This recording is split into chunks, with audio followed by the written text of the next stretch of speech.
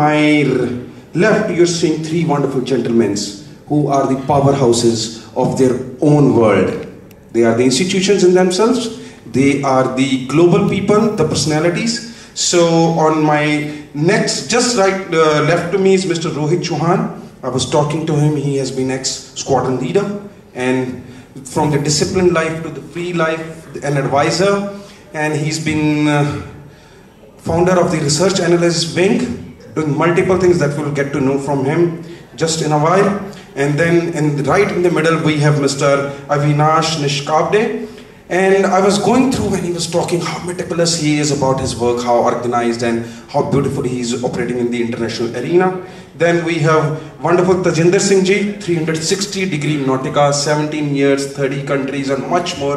GCC region he's been focusing upon. So let's quickly hear from them, because I won't be able to do justice to them if I would be speaking on their behalf. So I'm passing on the mic quickly to them, and let's hear from them firsthand. Thank you so much. Thank you, Munish, Dr. Munish, I would say, and thank you, Sahil, for having me. So Rohit, I am somebody who has walked in different shoes. Started with government. In fact, started outside, then with government for 15 years. Then worked, also did a startup, took it above EBITDA, sold it off. Then, thought of venturing into the corporate world. Been working with various corporate companies as permanent assignments also, and now doing advisory work for strategy, policy, how to navigate government to government route for making businesses, and how to go global, and how to see things from Indian context of business, and to customize it so that we can make most of our efforts and focus on research, focus on real knowledge, and less on rhetoric. I think that's all I've been trying to do, and help people in whatever little I know. So that's from me, and and we are always open to help anyone. If I know, I'll do it. If I don't know, I'll definitely ensure that I'll connect you to the right person. Please. Wonderful. So see this wonderful gentleman, how he's helping us connecting the dots, and now I would love to know a little bit more about from Avinash, though we have already heard about him. So if you just can maybe share a quick 30-second thing, so that when we move on with the panel. Yes, I agree with you. Everyone is sick of me already, so I don't want to bore you anymore. But I do have an interesting perspective to life, and I think it's great to be successful, great to be, have a lot of wealth, but there's a lot more to life than just money. At the age of 19, I was going to go to Himalayas. I enrolled in MA Philosophy, and till date, they say I'm totally antisocial because I've never had a smoke or a drink or drugs in my life. So, I do have a non-profit that we've created. That's where I want to spend time also. So I'm very passionate about the business life, but I do try to balance my life with the other side as well. So you had enough of me in terms of business, but I just thought I'd share the other side as well. So thank you. Wonderful. Himalayas to the business journey. Incredible, man. Let's have a huge round of applause for him. Thank you so much. Tejinder Singh Sarji, 360-degree Nautica. We would love to know the story. Yeah, hi, good evening everyone. It's lovely to be here. Thank you, Sahil, for inviting me, Punjab Angels Network. Well, just to give you a brief, I'm based out of GCC for about 17 years. Built series of businesses out there. But before being in GCC, I had a very decent stint in India. Worked with brands like Godrej and Trident. But the most significant of that was building up the first domestic BPO in India called as Sparsh. So I don't know how many of you know this, but Sparsh was the first BPO in India, which I was co-founder in 2003. We listed on the stock market in 2004, exited the business in 2005, and then that's what made me look at the alternate markets, and Middle East was something that I chose because that was pretty much an open and raw market for me. So I went on the journey of being a serial entrepreneur over there. And rest is all history. Built up brands across B2B segments, technology, retail, and then I slowly, kind of evolved into being an investor in 2019-20, started looking at the young blood, investing in the startups, great business ideas that could be scalable, invested in more than about 8 to 9 startups until now in the last couple of years, across the Middle East as well as in India. And yeah, that's my story for 17 years. If I have to just put it short, I built about more than 25 brands across 17 balance sheet with about 2,000 plus people across 6 countries. So that's me. Thank you. Wow, wow, wow.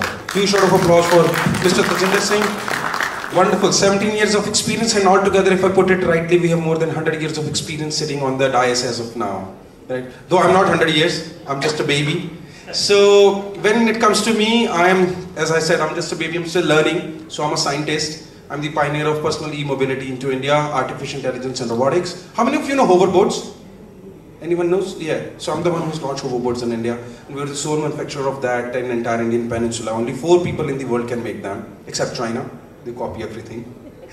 So, and then we have another venture, Mentorex. We have created a startup ecosystem, and that is how I'm very closely associated with Sahilji.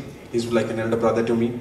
And whereby if you need idea validation, bootstrapping, TBIs, e-cells, mentors, funding, all sorts has already been taken care of in that. Currently we are operational in 65 countries. Our vision is to be in all the 200 countries by 2025.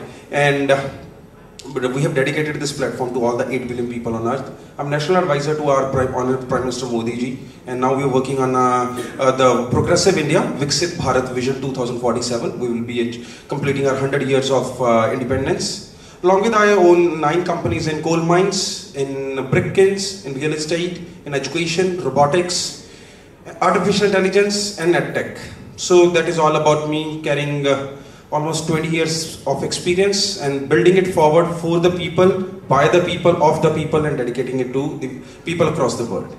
So let's take this journey forward from here. Thank you so much, sir.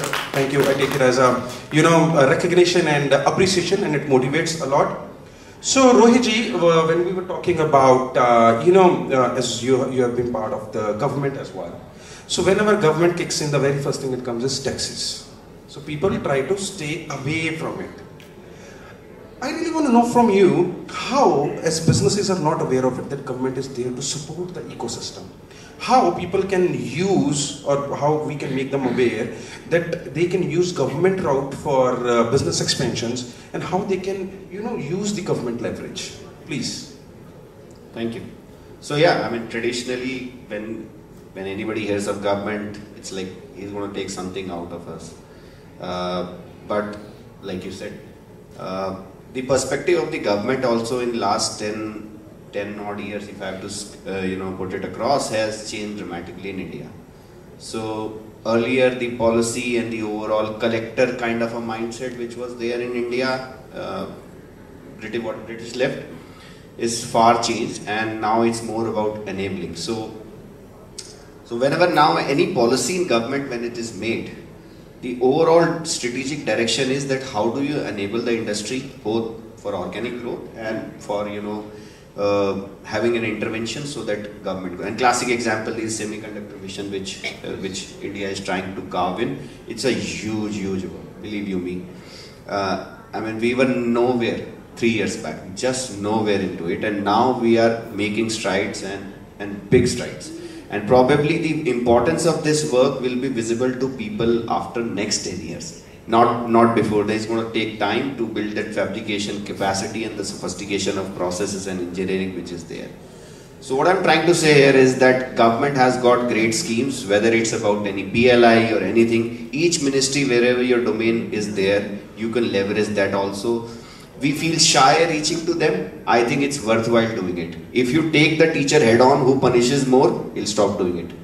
So I think that's the analogy you can use.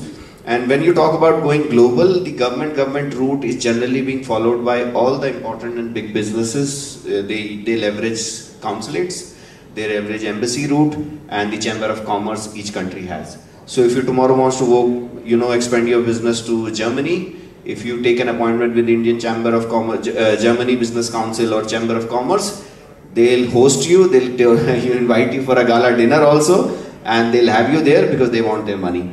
But the point is, for you also it's a win-win situation, because you want their market and their, you know, what investment you want to commit, you want to make returns out of it. And India is also happy, you're billing them in dollars and getting them here. So it's all about the perspective, what you build there. It's about the thought process. So government is no more a lion or a kind of a somebody who should be afraid. Rather, you should take it up front and leverage whatever is there from the government schemes, and also leverage government as a tool to reach abroad, to export. Because if India is exporting their culture and identity as a brand, I think we should, you know, become part of that vehicle. Wonderful round of applause for Rohit ji. So this is incredible. So rather than being scared, we can be friends with the government. And when you're talking about gala dinners and all, 55 embassies are my friends. I've been to so many gala dinners, and he's absolutely right. They host you, they greet you, they recognize you, as well as tons of opportunities abroad. So that route can be explored very diligently and very beautifully. And taking a cue from that, Avinash ji, how can Indian counterparts, this can strategize and structure offices in other countries and appoint distributors, as you're already, I would say, mammoth, huge, you know, magnanimous in wonderful different countries. So can you throw light on this? I think Indians are born entrepreneurs, and I think now the Indian diaspora is everywhere. So you find in all walks of life. In fact, it was 10 years ago when I was in Silicon Valley, it was an unwritten rule that you need to have an Indian in top 4 to attract some funding. And now you used to look at these global companies, all these big CEOs have Indian background. So, you know, India, being Indian is quite well respected, at least in the US, I would say, and worldwide. And I think it's become, in this knowledge age, it's become easier to find, you know, right connects. And certainly I've seen, like, all walks of life, Indians have done very, very well all across the globe. And it's a lot easier these days than what it was, you know, 25, 30 years ago. Wow, wow, this is incredible. So see how wonderfully we heard from Avinash sir that one Indian is necessary among top 4 to get them funding in the Silicon Valley. So imagine what kind of global power we command. As of now, we are more than 1.45 billion, the largest consumer market in the world, the largest intellect pool we have. So what we are scared of? Let's gear up, guys, and let's make it happen. And when we say that let's make it happen, we have another wonderful gentleman, Tejinder Singh ji, who has made it happen already in the GCC. And so sir, when we're talking about all this Indians growing, and GCC commands a very strategic, you know, I would say, position on the global map. So what is your futuristic vision towards bridging the gap between India and GCC region, especially what I believe GCC is our next go-to market? See, I'll tell you, if you look at GCC conventionally from the last 20-25, GCC was always looked at as a labor market. You know, people used to go from various parts of Asia more as laborers. You know, there's something called as kafil system over there, which means you're a labor class, or you belong to some Arab guy and you work for him in his factory, in his you know, business or whatever it is. But I think now it has opened up a lot, and we have seen, especially in the government of Honorable Modi ji, that there's a lot of visits he has made, and the counterparts of the rulers from that part of the world have come to India and made the visits, especially from UAE, Qatar, and Saudi. We have seen quite an active participation. There's a lot of investment that's happening in India from those part of the world, and that's happening in a larger ticket size. So India-UK relationships are pretty much established. US has been an old you know, ally to India. But Middle East is something, the GCC is something that's coming up very fast, and more in this aspects of business. India is a very big exporter to that market. You know, 95% of the stuff in GCC is basically imported. You know, it's not a manufacturing hub. It's an importing hub. We have free ports over there. We have a lot of imports for everything from you could say a needle to a car. Everything is imported. So it's a great market. It's opened up, and now there are a lot of visas over there which are for entrepreneurs. Setting up companies is not that difficult. You don't have to go as a labor now. You can very easily scale business. There are a lot of investors which are locals, and also the investors who are from the global side. So you see a lot of investment companies now looking at GCC, investing into the opportunities, because they have known that now it is moving away from being a labor market to a global player. And we see Dubai very actively, and Saudi is coming up very strongly on that. We've seen a lot of marketing in the last few months on Saudi. So this market is opening up, and I think India has a great opportunity in leveraging the benefit of this market. I've done it in the last 17 years in that market. Yeah, I agree, it's a difficult market. It's not a very easy market, but yes, difficult is what pays you the money. Easy doesn't pay you the money. So it's a changing market. I think when you look at any markets outside India, GCC I think would be the next obvious evaluating point for most of the entrepreneurs in times to come. Wow, incredible. When you talked about that, it's difficult. I always say that as long as you haven't done it, it's difficult. But once you are inside it, it becomes easier as long as you are dedicated for it. Absolutely. And devoted for it. So you've been talking about like the cue I'm taking here is that yes, GCC, the government itself, they are very keen on investing in India. As I'm already investor of I'm already the national advisor of our Honorable Prime Minister Modi ji on AI and robotics. So they even heavily want to invest in the semiconductors, as you've been talking about, because India is going to be the next biggest hub when we're talking about semiconductors. Yeah, India is the next big story, undoubtedly. It's just not the government that's talking about. I think that globally, when I'm outside India, I mean, I've been part of GC for so long. I mean, last couple of years, I'm hearing India is a big story now, in times to come. And as we say, it's just a good example. We're all cricket lovers, but when you learn to play the bounce, you have to play at the pitch of the Perth, in Australia. That's when you run the bounce. And the beauty about Indians is that they can play on any of the pitches. Just offer them a pitch. If you cannot even offer them the pitch, they will even make a pitch. Just give them a level playing field. And from there on, Avinash ji, how easy is it to maybe handpick companies and take them global? Or maybe help them or guide them, create a global model, the ones who are present in India? Let me just point out a few things that I've noticed, and perception, right? Reality, I don't know, but the perception, why things. And I know a lot of companies who've come to India and they say, no, I don't want to deal here. Because of certain ways that we accept things in the Indian society, things like chalta hai, things like, ek inch idhar udhar, ye sab chalta hai, adjust kar lo, if there is some quality issues and things like that. So while I agree with everyone that India has got huge potential, it really has. It has got intellect, like you said. We do have people are extremely intelligent, extremely hardworking, but I think the work culture has to be different to really compete at the world level. And unless that happens, no matter how you feel good about the government policies and potential is not reality. To make it into reality, you have to compete at the world level. And so I think that is a thing for entrepreneurs to, be so quality conscious that you want to beat the damn Chinese and the damn any other manufacturers or whoever it is. If you can do that, then the geopolitical is in your favor to really achieve those things. And it starts from small, because a lot I've seen is driven by profit. I want to make more money. I'll take shortcuts. I think that has to change overall to achieve. But I totally agree, India has absolutely amazing potential to really be the dominant economy in the world.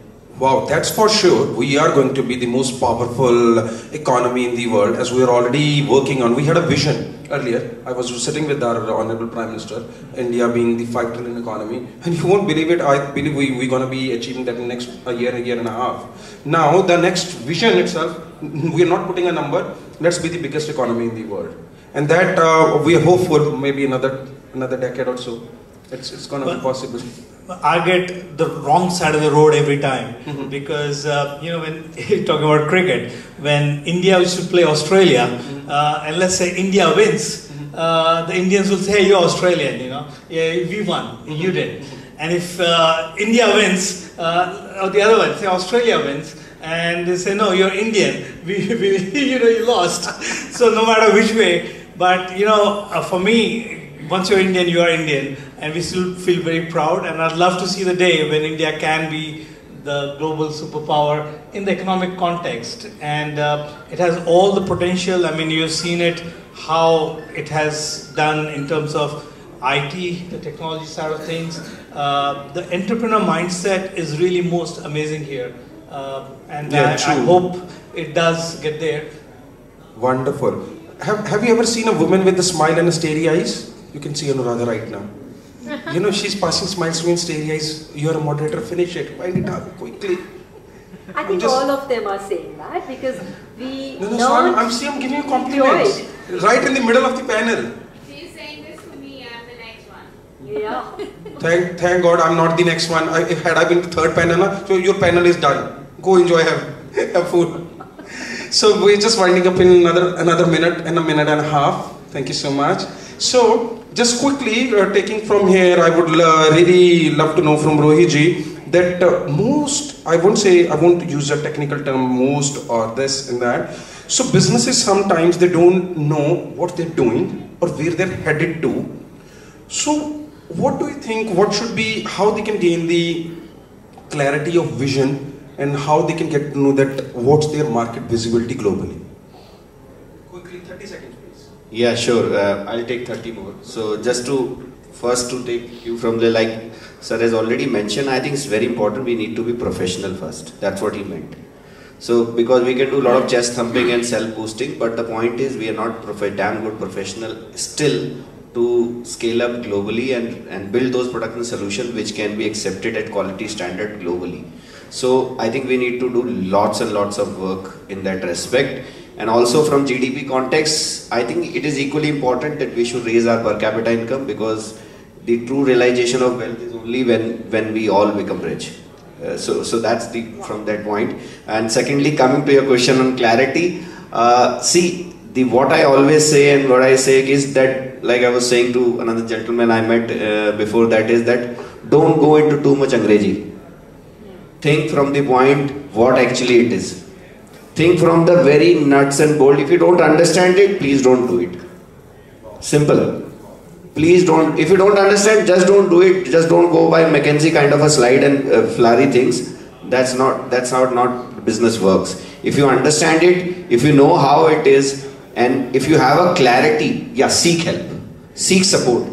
There are great institutions around in every city of India. But we think that only a son will go for admission and only will seek a help from professor. No man, they are being damn paid for so much amount of giving consulting help and to help every business and people.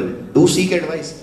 Reach out to the director, reach out to the people if you don't understand it. And nowadays, with this digital revolution, everybody is doing podcast and giving learning modules. That's another way of going about. But try and understand it. And if you're not comfortable, don't wear those shoes. I would just say that.